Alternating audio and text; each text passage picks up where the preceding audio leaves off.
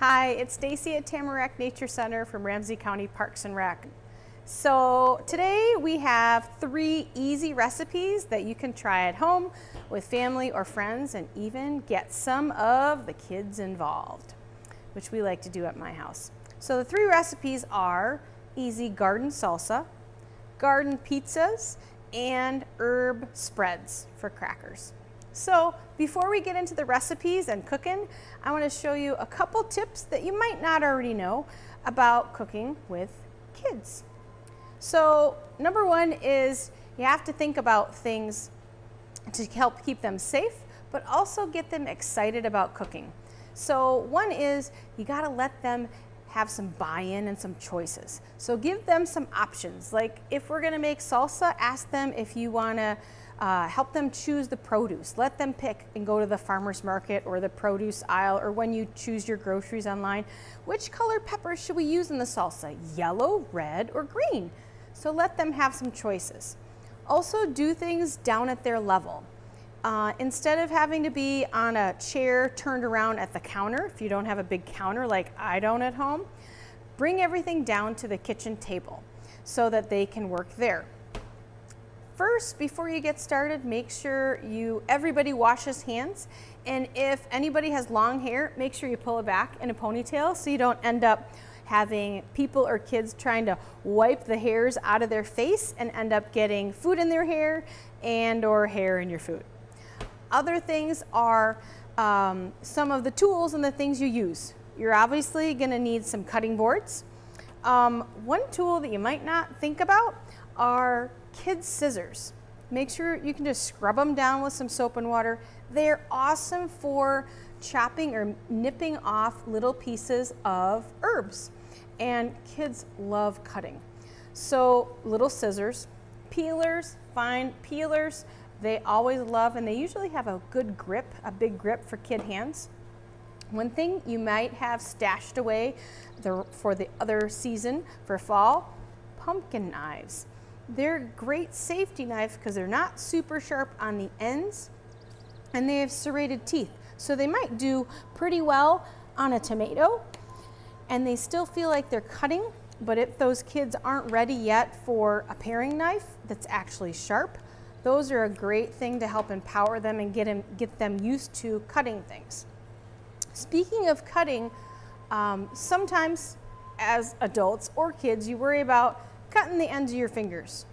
You can do a couple things. Let's say you have something that's round, that's gonna roll. You don't want it to roll while you're trying to cut it.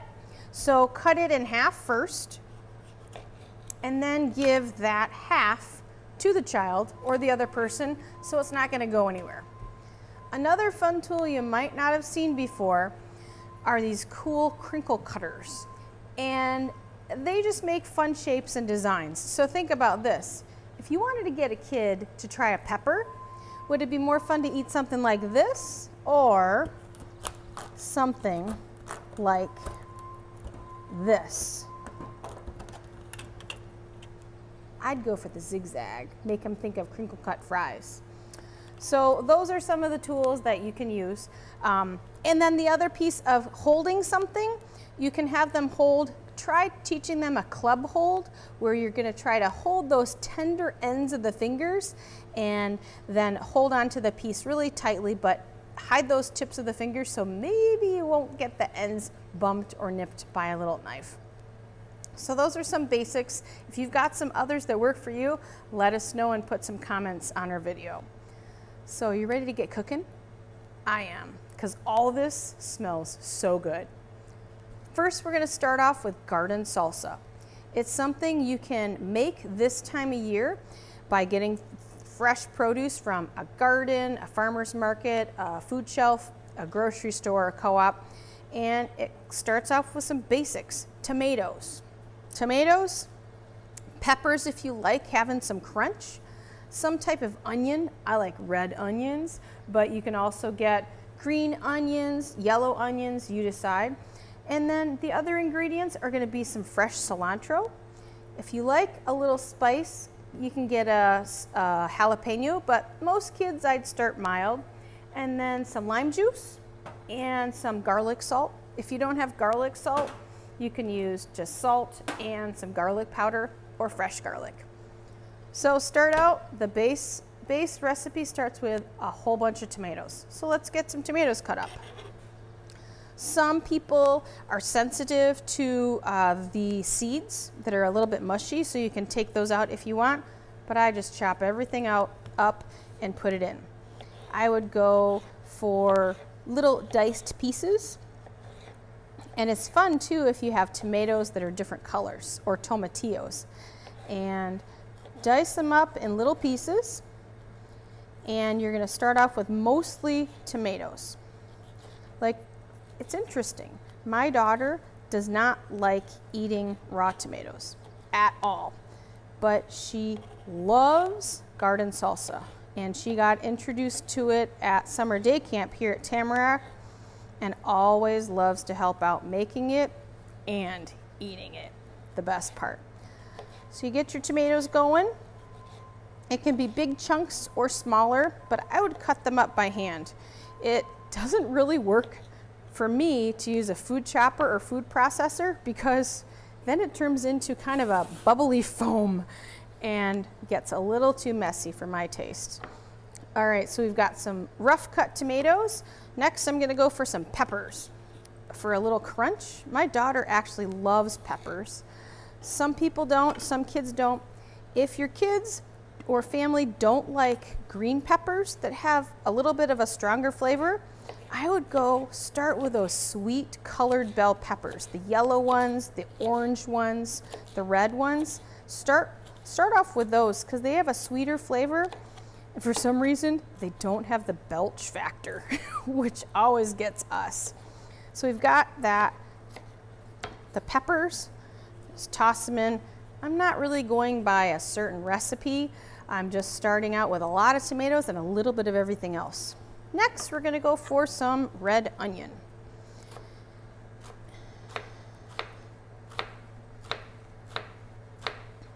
Now, if you're real sensitive to smell, you can always put on some gloves and cut off the root end and the other end.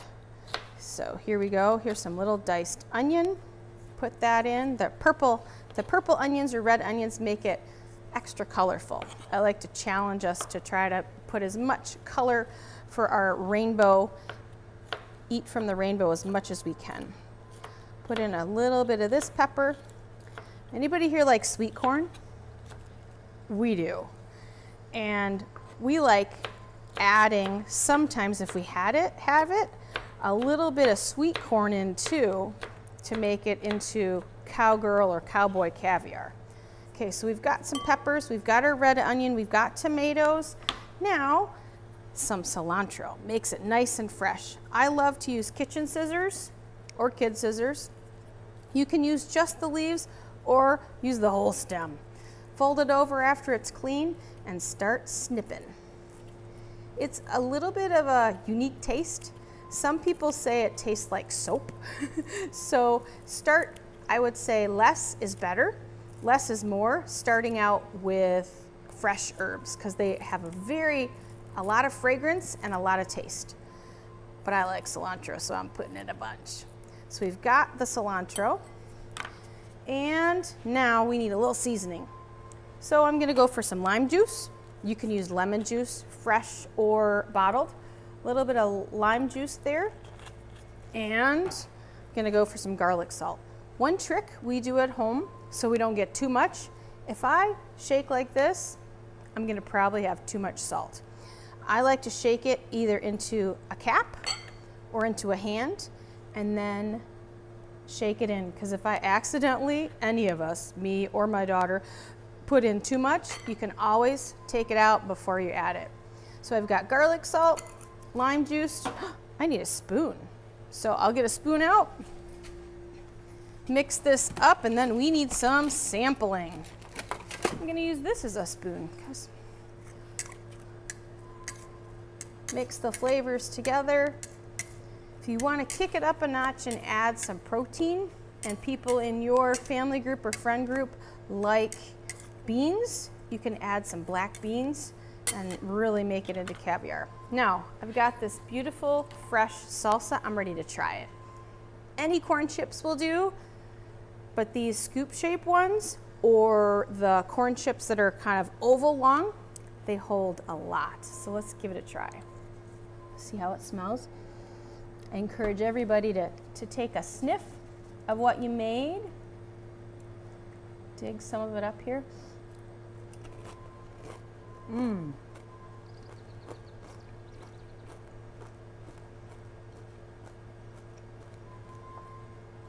Tastes like it's fresh out of the garden. So fresh, simple, easy garden salsa you can make with your friends and family. Get ready for another recipe. Hi, Shannon here. We have a few more recipes for you. We are going to make bagel pizzas and a variety of spreads. So we're going to start with the pizza. Bagel pizzas are great. You don't have to use a bagel. You can use a pita, an English muffin, or tortilla. I'm going to use some naan today. I made myself some naan since I'm gluten-free. Made that. It's flour and yogurt and baking soda. Goes together really quick, fried in a pan. It's yummy. So we have garden pizzas here. It's all veggies today. What we are using today is a banana pepper, some basil. I've got two kinds of tomatoes here. We have these lovely yellow tomatoes growing in our garden, the regular red ones, some red onion, and one thing I really like to put on my pizza is spinach. This is not spinach because we don't have any spinach in our garden right now. I'm not sure why we're not growing spinach, but we are growing kale. So I thought I'd try some kale on my pizza because it's kind of like spinach, and I really love spinach on my pizza. So that's what we're gonna do. First, we need some sauce. We're just using regular pizza sauce today, nothing fancy. You go out and get whatever your favorite pizza sauce is, or spaghetti sauce, and you can use that. Spread it however much you like. I kind of like light sauce on mine. I don't like to put too much on there. And then you don't have to use what you were using. Let your kids choose. Take them to the produce section at the grocery store or the farmer's market. Let them decide. They're more likely to eat something that they pick. Or you can grow it in your yard or on your patio if you have a deck or something. I can't grow anything in my yard because of the deer and the woodchucks and everything. I grow it all on my patio. So just whatever you can grow. If they help grow it, they'll eat it, almost guaranteed. So a little bit of onion, a little bit of basil, some pepper. You can put as much or as little as you want on there. Spread it out however. I'm going to put both kinds of tomatoes. The tomatoes come in so many different colors. Green stripy ones, yellow ones, red stripy ones. There's so many different colors of tomatoes. It's amazing. And my little bit of kale here, because kale is so good for you. And then kind of make sure you have it flattened out a little bit, because you want to be able to pile on as much cheese as possible. Unless you're one of those poor people who can't eat cheese, you don't have to put cheese on it. Or you can use soy cheese or whatever kind of cheese that you like, that you can eat. Just put it on there. I like lots of cheese. And so we got to get that piled high. If cheese crumbles are too messy for you, if you don't want to deal with that, because you can see I'm making a big mess, you can get sliced cheese and put a slice of cheese on top of there too. This is regular mozzarella pizza cheese, but you can use whatever kind of cheese you like sometimes, because, oh, we also have some feta. If you want to be fancy, gourmet pizzas, feta cheese. There we go, plenty of cheese, messy cheese. All right, we are going to put ours in a toaster oven. We have a little toaster oven. Works in the regular oven or maybe even on the grill. If you have a grill, you can go ahead and fire that up, then it won't heat up your kitchen.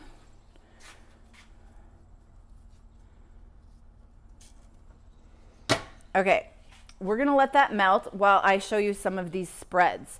We call them spreads. They can also be used as dips. There are a lot of yummy things that you can put into a dip or a spread to use in a lot of different ways. So we have here today, I have some cream cheese, some butter, and some sour cream. Now, one of the favorite things of our day campers in summer day camp, especially the preschool day campers, is chive dip. So I have here chives from the garden. We've chopped them up into teeny tiny pieces. Kids can do that pretty well with the little knives and things that Stacy showed you.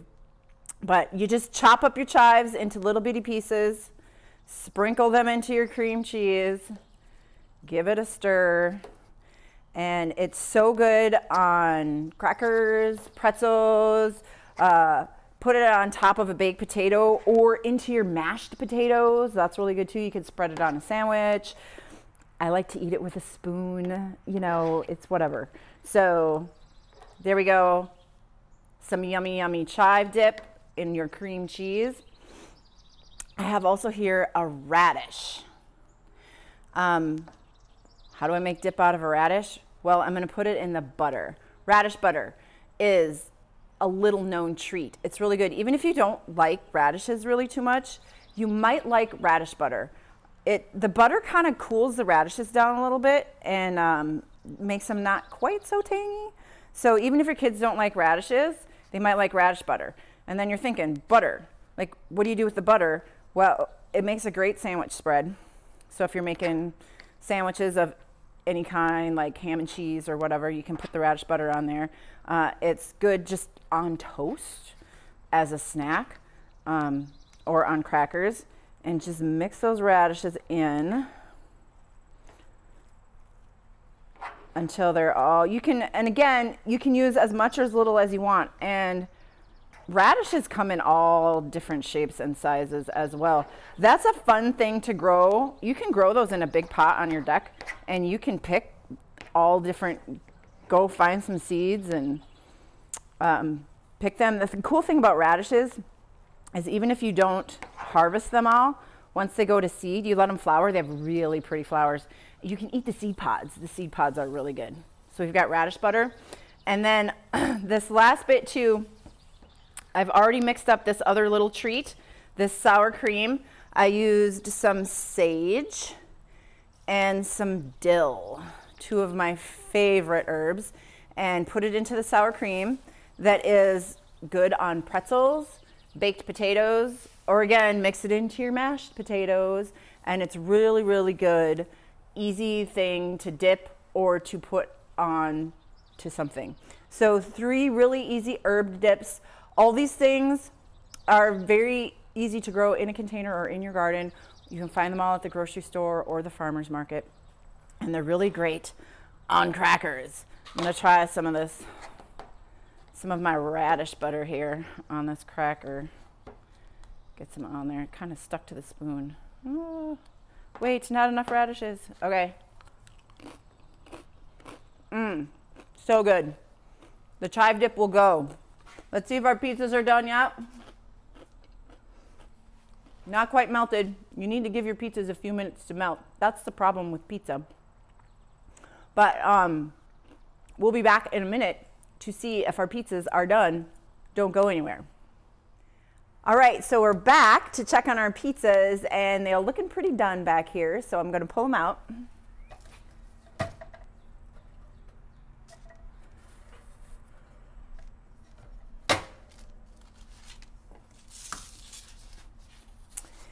Baked them in the oven, little toaster oven. I had it up to 400. Our oven doesn't work so well. You might not need to turn it up to 400.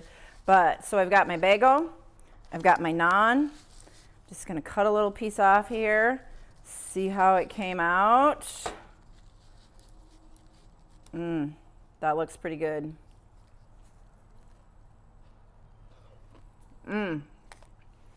Fresh basil.